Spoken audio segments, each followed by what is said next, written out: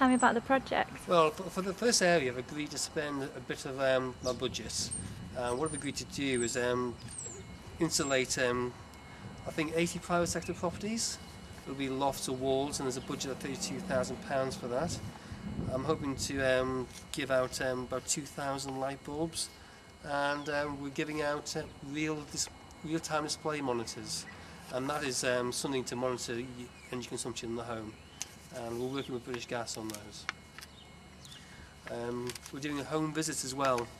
I've got a colleague who is dropping leaflets and is giving advice on the use of energy in the home, and also we're organising some energy surgeries so you can give some advice, and also joining in with big events to promote affordable warmth.